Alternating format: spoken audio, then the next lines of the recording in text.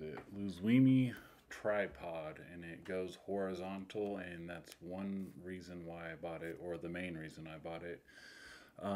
All the other tripods that are AC stand are about $150 to $200, and I didn't want to spend that type of money for a C stand feature or a horizontal filming feature.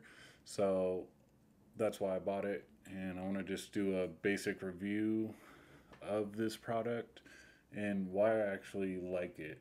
So for one, it came with a remote, which works pretty well. So if you don't have one like I didn't, it does stop and record videos and connects in seconds. It came with this little attachment, which is pretty cool. It can attach on the leg, so if you need some B-roll footage on your video, or maybe a second camera or a comparison video of two cameras, two can mount like this. One thing to note though, on this little attachment here, it doesn't feel very strong, so any strong movement it will probably kind of fold over or side to side. But other than that, that product's pretty cool. I mean, it's cheap, but looks like it will work all right. The other thing that comes in the package is this cell phone holder. Seems to be doing all right. This is the cell phone holder I usually use to record videos, and I like this one because it has two attachment points. It has the back and the bottom, so I mean, it doesn't matter with this tripod, but on other tripods you can do it both ways. Turn the phone here. So this one feels pretty sturdy. This is another part that comes in there. It's just a ball joint, so you can tilt the camera.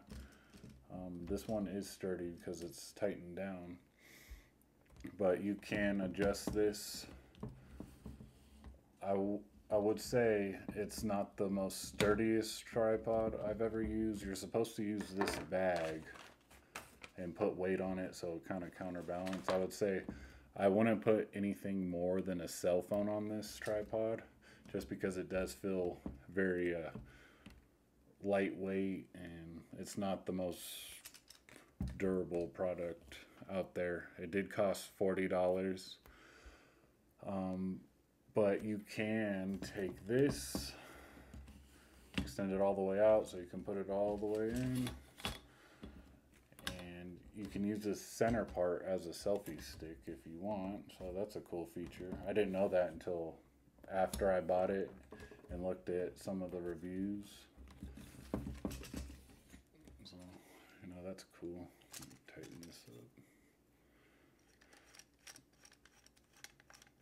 And this tripod says that it's 18.5 inches short and 70 inches long, which is pretty tall.